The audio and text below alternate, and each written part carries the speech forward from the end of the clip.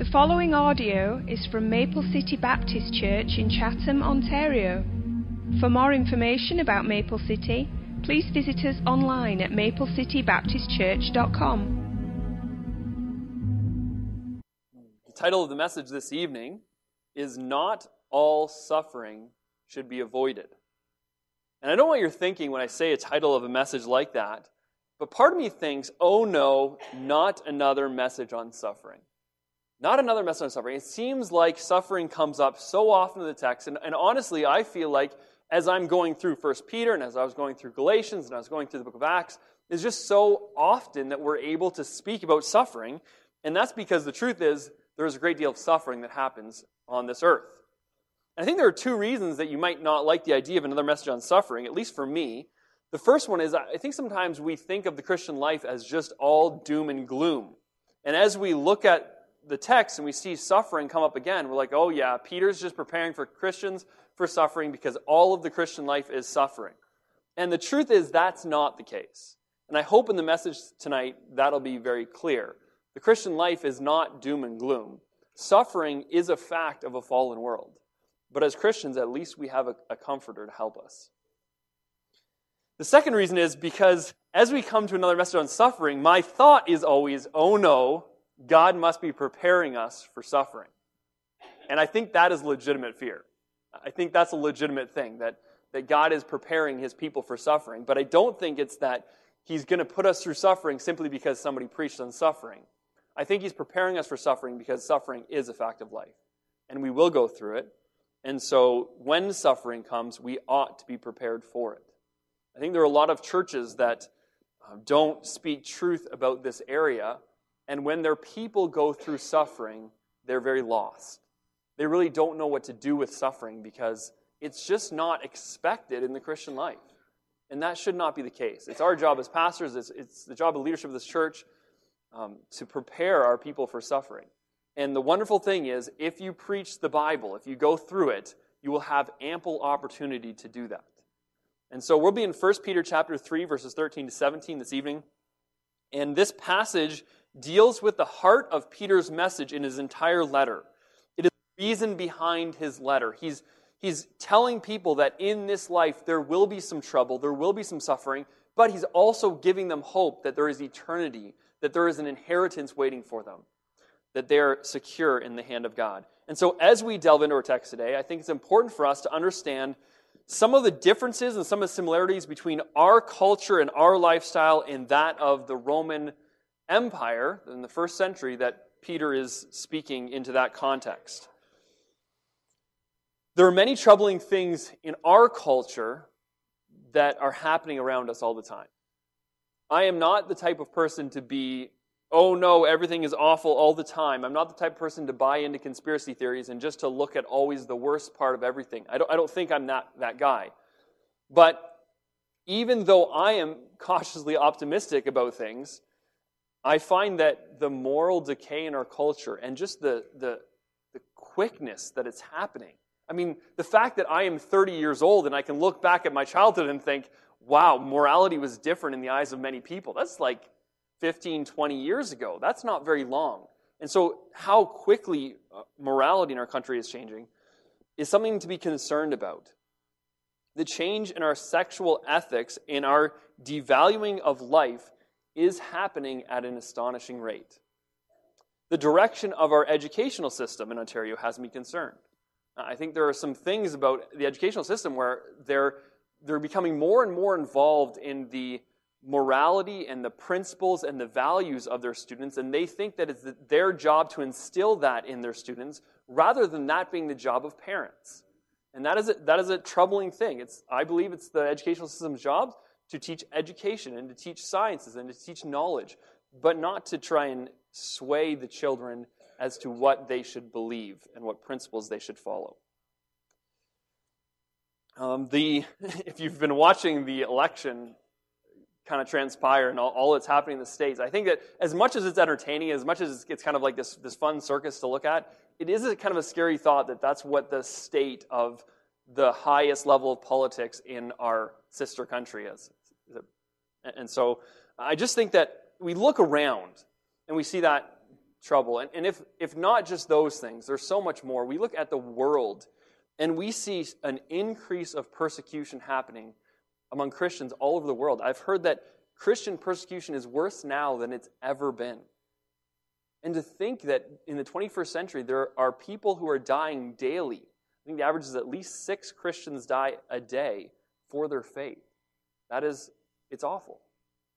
So we have much to be concerned about. And I am thankful for the country we live in. But that's when we survey our culture around us. But I hope it's helpful for us to realize that during Peter's day, the Roman government, the Roman Empire, was not better than the country and the culture and the world that we live in today. Roman society was a very immoral society, and much of their pagan worship was sexual in nature. They had slavery of the very worst kind there. Fatal violence was sport. Now, at least here in our culture, we put on gloves and we have a referee, but there it was just all-out gladiators killing people. That was fun for them. The emperor was expected to be worshipped. So when we think back on their culture, I hope we realize that we're not talking about a day where everything was sunshine and roses and that Christians just got to live out their days in just this bliss. It's not like that at all. They had much to be concerned about with their culture. They had many obstacles to overcome. Francis Schaeffer, back in the 1970s, wrote, and he was comparing Roman society and the society we live in North America. He said, "In our era, sociologically, man destroyed the base which gave him the possibility of freedoms without chaos. Humanists have determined to beat to death the knowledge of God and the knowledge that God has not been silent, but has spoken through the Bible and through Christ. And they have been determined to do this even though the death of values has come with the death of that knowledge." You see what he's saying here? He's saying that the base of where we get our values from has been attacked. And so now we live in a society where to believe in God and to believe that people should get their values from God is all of a sudden a ludicrous thought. That it's kind of passé. It's the old way of doing things, but we know better now. But as we've done that, as we've taken God out of our society and out of our culture, what we've done is we've removed the foundation that we can build real values on. And so now we have no sure foundation for ethics and no sure foundation for morality, and morality and ethics become whatever you want them to be. So he goes on and he says, Pompey, speaking of Rome, has returned. The marks of ancient Rome scar us. Degeneracy, decadence, depravity, a love of violence for violence's sake. The situation today is plain. If we look, we see it. If we see it, we are concerned. And that's the truth. When we look around us today, as Peter did in his day, we see degeneracy, decadence, and depravity. And so the difference between first century Rome was not the sinfulness of man, and it wasn't even the sins that man was participating in. The difference between them and us now is, at least for Christians here in our country, we have a government that protects us from persecution, that inevitably will come when light lives in the same neighborhood as darkness. It's becoming more and more apparent that as the culture gets darker, the light should be more obvious. And as that happens, light and darkness, they just don't mix. And so right now, we should be thankful. We still have a government that does protect us. But that is not going to be the case forever. And that was not the case for Peter in Rome. And so in our text, we will be encouraged to stand with God no matter what we encounter. No matter what situation we go through. We will be encouraged to suffer when necessary for the gospel's sake. So let's look at 1 Peter chapter 3. We'll begin our reading in verse number 13. Peter says, "And who is he that will harm you if ye be followers of that which is good?" Who will harm you if you follow that which is good? I've just described to you what Roman culture was like. And so I feel like for Peter, the answer to this question should be obvious. It almost seems like an insane question. Well, let's see, Peter. The Jews hate us. because they think that we've altered and changed their traditions. They think that they're saying that Christians are saying we've killed the Messiah, God's Holy One, and so they have a great deal of reason to persecute the church, and they have been. The Jews have. And then you have the Gentiles. So all those just pagans that live around them who say, well, you're not worshiping our gods, and because of what you're doing, the worship of our gods is in decline. You think of a place like Ephesus, when all of a sudden the idol makers can't make any money, which is a wonderful thing. Praise the Lord for that type of thing happening. But this is what's happening. And so all of a sudden, the city, the Gentiles, want to revolt against the Christians, persecute them, kill them, put them in jail. Why? So that their economy will go back up. And then you have the government of Rome, the Roman Empire. And they're demanding worship and not receiving that worship from the Christians. And they need a group of people that the whole world can gang up on. And so that conveniently became the church. In Philippians chapter 2, verse 15, Paul wrote that you may be blameless and harmless, the sons of God without rebuke, in the midst of a crooked and perverse nation, among whom you shine as lights in the world. They were living in the midst of a crooked and perverse nation. They were living in the midst of a nation that would persecute them from every side. And so it almost seems crazy for Peter to say, who is it that will harm you? Everybody would harm them. There was lots of people to harm them. So that verse only makes sense if you read verse 12 before it. Verse 12 says, for the eyes of the Lord are over the righteous, and his ears are open unto their prayers. But the face of the Lord is against them that do evil.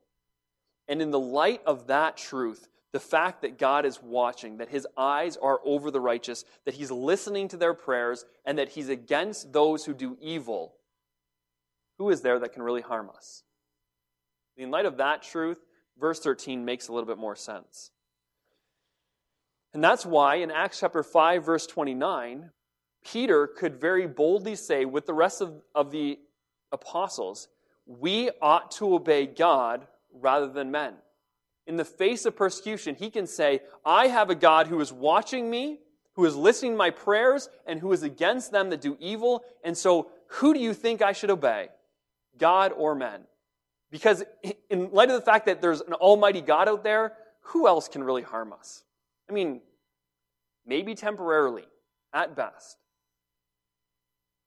Verse number 14. But if ye suffer for righteousness' sake, happy are ye. And that term is not, you're super excited and happy and you should be laughing all the time. The term is that you're blessed. If you suffer for righteousness, yeah, you might not be happy. It's going to be difficult, but you're blessed, truly.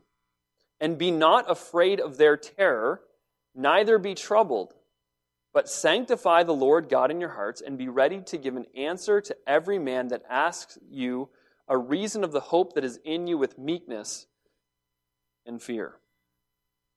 Verse 13, he says, you have nothing to be afraid of. Then verse 14 here, he says, even if you suffer for righteousness' sake. See, Peter's not blind to the fact that suffering is going to happen. And so he says, if you do suffer, and you might suffer, make sure you're suffering, pursuing or doing that which is right and just. Do the right thing even if it costs you. Even if you're beaten and hauled off to prison. Even if it means you lose your job, or you lose your business, or nobody will buy from you at the market anymore. Even if your neighbors and your family turn against you. Even if it means that the liar, or the one who only works when the boss is around, is the one that ends up getting the promotion. Even if speaking truth means that you lose something. Even if speaking truth means that your friends and your coworkers are less impressed by who you are. It says, if you suffer for righteousness' sake, you are blessed. Even if the worst happens, you're blessed. And what Peter's doing here when he begins and he says, be not afraid of their terror, neither be troubled, but sanctify the Lord God in your hearts and be ready to an answer. Peter is quoting from Isaiah, and he's quoting from Jeremiah. And so he's quoting from prophets who are writing during a time when there was certainly persecution happening. And he says, don't be afraid of their terror. And it literally means, do not fear their fear. It's kind of a strange phrase there. Do not fear their fear. What do you think that means? I thought of two things that it might mean. One of them is, do not fear their fear. In other words, don't be afraid of what they're trying to do to make you afraid. But it could also mean, don't be afraid of their response to who you are, to you. See, it's partly, I believe, the fear of the darkness that causes them to respond the way they do towards the light. And so don't fear their fear. In other words, don't be intimidated by how they're reacting to you, that they're reacting to you in a way that is actually their demonstration of their fear. Don't fear their fear. Don't be intimidated. It says, don't be afraid, don't be troubled. In other words, don't allow how they act to determine how you act. And this is you could draw a line through this in the book of 1 Peter, where he's constantly encouraging us not to be changed, not to be controlled by our circumstances and by people around us. That our actions and our attitude and our beliefs and our joy should not come from other people around us and by how they're treating us. That it should come from within and from the Lord. Instead, he says, we need to do two actions and we should demonstrate two attributes. He says, instead, we should sanctify the Lord in your hearts. The word sanctify means to make holy or to consecrate, to set apart. So he's saying, set God apart in your heart. Now, we might immediately think, oh yes, I get what that means. I know that means that I just need to have really good, warm feelings toward God. Okay? And maybe that's a part of it, but that's just a part of it. Your heart in the Bible is not your feelings. Your heart in the Bible is your decision-making center. And so, if the Bible was speaking about our bowels, it would be speaking about our feelings. If it's speaking about our minds, it's our intellect. But when it's speaking about your heart, it's speaking about somewhere, some combination of those two things that actually is your decision-making center in your life. So you make decisions based on your mind, based on how you think, and you make decisions based on how you feel. And as those two things come together, that is your heart. And so he says, in that heart, in that decision-making center of who you are, consecrate God or set God apart. Give God a special position of authority. That's what he's saying. Saying, don't just be swayed by the first thing that comes along, by the first thing that sways your feelings or your intellect. Have a special place for God in that decision-making center. So consecrate God, set God aside in your hearts. And then he says the second action, so we set him aside, and then we prepare ourselves. We prepare ourselves intellectually. Be ready to give an answer for the hope that is in you with meekness and fear. Just be ready. Don't be a fool. Don't be a person who is just a blind follower. When people get saved, I get this. Most people don't get saved through intellectual arguments. You don't go up to a person and be like, and they say, well, I don't believe in God because I believe in science. And you can say, okay, well, here's some scientific facts, and here's the difference between how a creationist and how an evolutionist would see these things. And all of a sudden they go, oh yeah, I see that. Okay, I'm going to be saved. That's not how the whole thing goes, right? People become saved because they're convicted of their sin, because they see themselves as a sinner, because they see themselves as lost, and they reach out to the only salvation available. However, I don't think God wants his children to then turn our brains off for the rest of our lives and never try and learn things about truth and about science and about reason and about any of these other areas that the world points the finger at Christians and say, well, you're wrong because. No, the Bible actually tells us we should be ready to give an answer. For some of us, we love this kind of stuff. For some of us, it's like, yeah, I want to be ready. I want to get into apologetics. I want to get into studying. And for others, it's like, I don't need to know any of those things. And what I would say to you is that every person is called to do and to be and to learn some things that is different than they naturally want to be. And so last week, we looked at my life and how showing mercy is a difficult thing for me to do. It's something I have to learn to do. It's something I have to force myself to do. It's something that is right to do, but it doesn't come natural to me. And so as a believer in Christ, I need to get out there and show more mercy. Well, some of you need to force yourself to say, you know what? I'm going to try and learn some of this stuff. I'm going to try and come to the Sunday school class. I'm going to try and take an opportunity to listen to a sermon or a teaching or to read a book that is going to help me to defend my faith better. Because the Bible tells us we should be ready to give an answer. And so there are two things that we're expected to do. Set God aside a special place in our hearts, in our decision-making centers, and then prepare ourselves intellectually. But he goes on, he doesn't stop there. Because there are a lot of people that are like, yeah, I'm going to prepare myself intellectually so that when I get into argument, I will crush them. Okay? There's a lot of people like that. But that isn't how we're supposed to go about it. All right? He goes on and he says, with meekness and fear. There are two attitudes that ought to characterize how we act toward the world as we're setting God aside in our hearts and preparing ourselves and defending the faith. With meekness and fear, it's humility. Now, we've already been told not to fear people, so it's not fear of people, but we go in there with humility, and we go in there with the fear of God, recognizing that this is Almighty God that we're serving. Sometimes we make these arguments that we have with people so personal that we are becoming proud and we're becoming arrogant. And the idea is we are just a servant of God, and so stay humble. Truth is God's. Truth is not yours. You don't own it, so don't make it personal. When you have a conversation where we're fearing God in the midst of that conversation, we will do a much better job dealing with people the way we ought to, representing God well. It won't become this matter of pride and arrogance.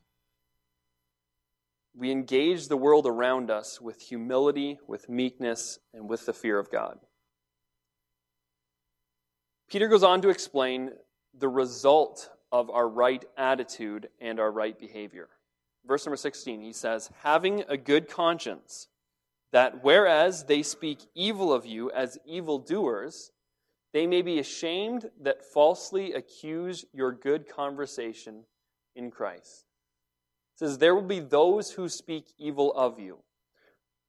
There will be those who speak of you as though you are evildoers. And this gives us some insight into the mind of a persecutor.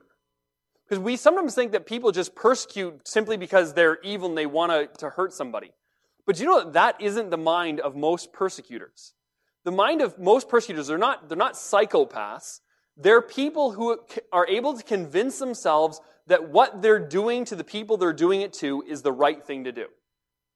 Because he says they're going to call you evildoers. They're going to treat you as though you are evildoers. They actually believe that what you're doing is wrong. And so those Jews that were persecuting the church, many of them thought that they were doing it on behalf of God. Okay? Islamic extremists, they don't know what they believe is a lie. And so when the Quran tells them to kill the infidel, they believe they're serving God. So persecution isn't just some psychopaths going crazy. And his idea here is saying, your life should be so just full of the Spirit of God. It should be radiating this meekness and this fear of God. And you should be ready and prepared. And you should be setting God a special place in your decision-making center so that your life is so impressive that those people who want to firmly believe that you are evil and what you're doing is evil will be ashamed. Because your life just shouts the opposite. We should have a good conscience.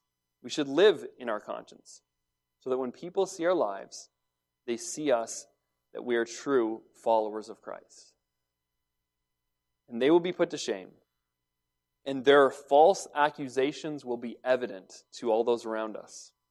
And their evil sayings of us will hold no weight. But there is a necessary component, and that is the good behavior of believers. And unfortunately, I think there are far too many believers that we do such a good job of blending in and being just like the culture that if they were to accuse us of doing evil, they'd find good reason to. Our lives don't shout that we're followers of Christ like they ought to many times. And so Peter is encouraging them to be all out, to be all in, to not just go halfway, half-heartedly. It says in verse 17, "For it is better, if the will of God be so, that you suffer for well-doing than for evil-doing." Peter wraps it up with this thought: it is better to live in the will of God and to suffer than to disobey God and to suffer. You get that? It's better to live in God's will and suffer than to disobey and suffer. See what's happening either way? Suffering, right? So there is suffering either way. You are going to suffer, so you choose your suffering and you choose by whose hand you suffer. Last week, when we were making our application, we saw 3 points primarily from our text. The points where God is watching, so his eyes are on the righteous. We saw that God is working. He is listening to their prayers. He's answering their prayers. And we saw God warning us. He's saying that his face is against those who do evil. And we could make the exact same 3 points from our text tonight. We're not going to do that. What I want to do this evening is I want to focus on the reality of suffering and the response of believers to that suffering. So we'll look at just 2 points tonight. First is the inevitability of suffering. Peter says, it is better to suffer for good than for evil. All people suffer. Suffering is the fact of a fallen world. There is sickness. There is pain. There is death. There is arthritis. There is heart disease. There is cancer. There is strokes. There is loss. There is depression. You can go on and on and on and begin to list the suffering that people go through. And I know that in a church even this size, a number of people here tonight, if we were to get up here and just share the suffering that all of us are going through, it would be a shock to all of us to know the burdens that each other bears. And we go through impossible suffering. Suffering is a part of this life. Those who do evil suffer for doing evil. Unbelievers suffer the natural consequences of sin. In a fallen world, God hates sin. God hates sin because he knows sin brings death and destruction. God doesn't hate sin because he's a joy kill, not because he's just trying to limit the amount of fun we have. God hates sin because he knows what it leads to, destruction and death. And there are natural consequences of sin. In Hosea chapter 8, verse 7, Hosea writes, "For they have sown the wind, they shall reap the whirlwind." You sow a little bit of seed, you're going to reap the fruit, the consequences. And you sow sin, you reap the consequences of that sin. But more significantly, the evil that people do, those who are unbelievers will suffer eternal punishment for that evil. And so not only will they suffer the natural consequences of sin, but there is eternal punishment. There is eternal consequences for those who do evil. But not only do the unbelievers suffer for doing evil, the children of God also suffer for doing evil. We suffer, just like they do, the natural consequences of sin. There are many times that we go through some type of trouble in our life, and the truth is, at least an aspect of that trouble is caused by our own foolish decisions. This is where I need to work on my mercy, because there's a lot of times my thought is, you made your bed, lie in it. Right? And that is the truth. There are many times that we get ourselves into these own problems. I think there's a better response than my first response was. But there are natural consequences of sin, and the children of God are not exempt from those things. But not only that, we will suffer at the hand of our loving Father for being disobedient children. One of the things I know Pastor's already began, and he's going to be harping on us if you come to the parenting class, is that it is the responsibility of parents to discipline their children. And one of the things that we do poorly as parents is that we don't do that consistently enough.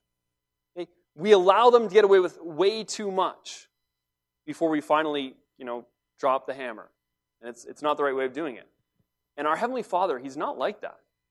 Our Heavenly Father, He will punish us. You will find, if you're a child of God, that you cannot find any type of lasting joy in your sin. It just can't happen. You participate in sin, you think it's fun for a second, and then all of a sudden you're just struggling, and you're down, and you can't explain why. But yeah, well, you might be able to explain why. Not only that, you'll find that there will be sometimes crazy consequences of your sin. Sometimes your sin will find you out in ways that you wouldn't imagine. Why? Because God is bringing those things to light. Because He wants His children to deal with their sin because He loves them. And so the children of God go through some suffering because our Father is trying to help us. He's trying to discipline us. Then he says, those who do evil will suffer for doing evil. Those who do good will suffer for doing good. It's also true that those who do good will at times be called to suffer for doing good. 2 Timothy chapter 3, verse 12, we know this verse well. All that live godly in Christ Jesus shall suffer persecution. If you live like you're supposed to live, there will be times when the world will hate you. In fact, in John 15:18, Jesus said, if the world hates you, you know that it hated me before it hated you. You realize today is Palm Sunday. Today is the day that Jesus rode into Jerusalem, and they laid palm branches and they laid their garments before Him, and they treated Him as a king. But He knew the whole time He was walking in on that donkey that he was walking toward His last week on earth, toward His crucifixion, which means that as Christians who bear the name of Christ, we serve a crucified Savior. We serve a Savior who was put on a cross by the world. It shouldn't be surprising to us that there are times that as followers of Christ, as disciples of Christ, we are called to suffer for Him. Because He was crucified and He was perfect. If we are like Him at all, we should expect some type of suffering. Those who do good will suffer for doing good. That is the inevitability of suffering. There is suffering in the world generally, because we live in a fallen world. There is suffering for doing evil, and there are times suffering for doing good. Isn't that great news? Doesn't matter what you do. There's just no way around it. That's the point. There is no way around it. Now, the good news is that within that, it's not just Christians who suffer awfully and that you're being called to this life of terrible suffering and everybody else gets it easy. That's not the case. Suffering is just a fact. So you choose by whose hand you're suffering and what you're suffering for. But I want to bring this to your attention, and this is the second point, that there is an aim in suffering, that there is a goal, that our suffering isn't just meaningless and vain. And our suffering is not simply to rob us of the joy we could have on this earth. The suffering of a Christian is not meant to rob him of joy in Christ. Because your joy in Christ is not supposed to be determined or produced by your circumstances. In fact, the joy that we have in Christ is oftentimes in spite of circumstances. And so I think there are three reasons that Christians are called to suffer. And the first one is this. We're called to suffer for our good. We're called to suffer for our good. Let's read verses 13 to 15 again. 1 Peter chapter 3, verses 13 to 15.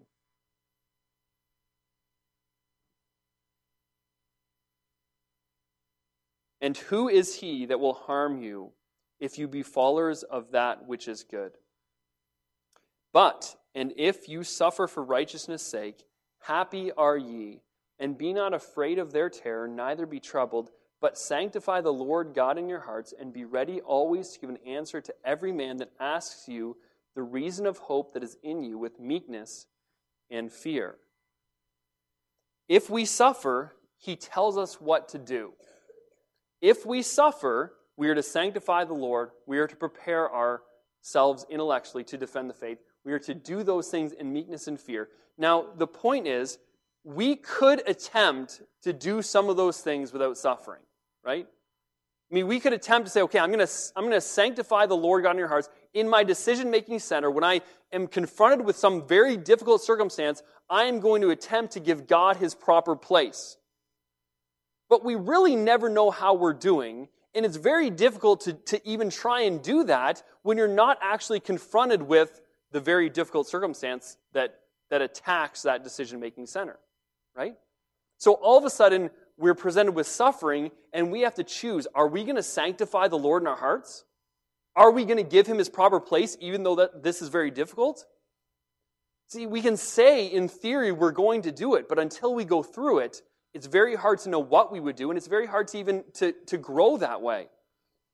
It is when we are confronted with persecution that we say, I really need to be ready. I got to know why I believe what I believe. I got to be ready to defend this belief. And so suffering is for our good. And it's in suffering that we make decisions to grow. It's in suffering that God brings opportunities for growth.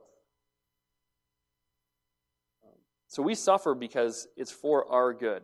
I was spending some time with Steve and Chantel Peters, and Steve Peters is the head grower of the new, what are those glass buildings called? Glass houses? Greenhouses? Greenhouses, yeah. Across from the ethanol plant. So just an incredible plant there that we got to see. He was explaining to us, we were asking like, hey, I've told this story before about Tara's vegetable garden and how it just never turns out right. And I think I told the story about a year ago. I just want to let you know that last year's garden was terrible. So we're not improving, but we will get it eventually. And I'm sure that it's something that I'm doing that's the problem. It's definitely not Tara. However, he was explaining to us that one of the rookie mistakes is when you plant your tomatoes, you water them, and you water them, and you water them a lot. And what happens is your tomatoes get very used to having water close by, and so the root system never really branches out to find water. And he says, yeah, when you first plant them, you actually want to make those things suffer. You want to make them to really search for because what's going to happen is it's eventually going to get difficult. Eventually, they're going to need to be able to find water in places, and if they don't have a good root system, then they're in a lot of trouble. It's the exact same thing with us. If we're never tested, if we never go through suffering, our roots never have to go deep. We never have to really sanctify the Lord. We never have to really do these things that actually cause growth in our lives. And so as difficult as it is to hear, suffering is good for you. I don't like that. I mean, everything in me says, I just don't want to suffer. But I know that suffering is good for us. And so it's for our good. Number 2, it is for the good of others. We suffer for the good of others. Verse 16 says, having a good conscience, that whereas they speak evil of you as evildoers, they may be ashamed that falsely accuse your good conversation in Christ. Here he says they should be looking at your life and they want to treat you as evildoers and they want to treat you as criminals, but as they look at your life, they're ashamed. So there's already something happening with other people. Titus chapter 2 verse 8 says something similar. He says sound speech, that Christians should have sound speech that cannot be condemned. He that is of contrary part may be ashamed, having no evil thing to say of you. So they should look at your life and not be able to find the evil that they want to say about you.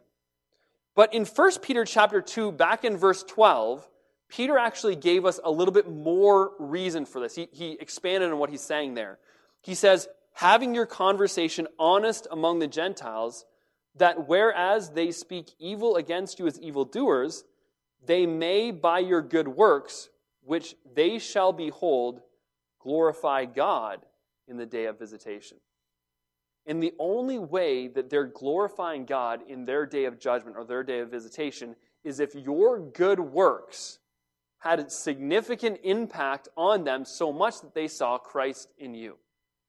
And that's exactly what Jesus said in Matthew on the Sermon on the Mount. He said, let your light so shine before men that they may see your good works and glorify your Father which is in heaven. So how it ought to happen is that people come up to Christians with all of these evil intentions, with desiring to make us suffer, and they see so much good in us and so much Christ in us that they're drawn to the good even though they want to be forcing evil on us.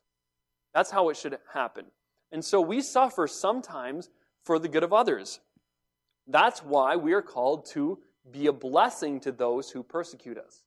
And we're a blessing to them by showing them Christ. We suffer for our good, we suffer for the good of others, and finally, we suffer for the glory of God. God is glorified when His children suffer well. I can't tell you how encouraged I have been just by seeing people in this church suffer well. When I see them trusting God, when I see them praising God, and I know that it's not a result of their circumstances, I'm so encouraged. It's such a blessing to know that God is faithful to his people, even when they go through the worst times. God is glorified when his children suffer well. You look in the Old Testament, you see the book of Job, and just that whole book is an example of this, right? Job goes through suffering, and yeah, Job's not perfect, but he won't curse God. He recognizes that everything he has is from God. Everything he was given, all the good things, was from God. And so God has the right to take those things away. And so ultimately, Job proves the devil wrong. And that glorifies God. And when we can do that, we can trust God even though everybody else would give up, even though the world doesn't understand why you're trusting the God who's allowing you to go through that. That's a great testimony. That brings glory to God. We have in the New Testament the story of the blind man. And I'm always shocked by this story because there you have a man who is blind for 40 years. And Jesus asked the question to his disciples, why do you think he was blind? And the disciples are thinking, well, it was either his sin or it was the sin of his parents. We're not sure, but we know it was because of one of their sins. And Jesus says, no, it was for the glory of God. So he was blind for 40 years so that one day he could meet Jesus and see again. And so the suffering was for the glory of God. I hope we understand that as Christians, our suffering is not in vain. Our suffering is doing something in our life. It can do something in the lives of others and other believers and in non-believers. And ultimately, when we suffer and we suffer well, it glorifies God. I just want to end with this thought. There is suffering in this life. And there is a purpose and a goal to suffering. But can I encourage you that there is an end to suffering in sight? That this suffering that we go through, though it feels overwhelming at times, it's not forever. It's temporary. And someday, every tear will be wiped away. And someday, every wrong will be made right. And someday, we will be in the presence of God forever, where there is no suffering. And so, as Christians, as followers of God, we're called to trust him in salvation. We're called to trust him every day of our lives, even when we're going through pain and difficulty. And we're called to stand for him when we're given the opportunity. And if that means standing for him and suffering for the sake of the gospel, then let's not be ashamed. Let's be willing to stand because we know that it's a privilege to suffer for the God that we serve. Let's pray.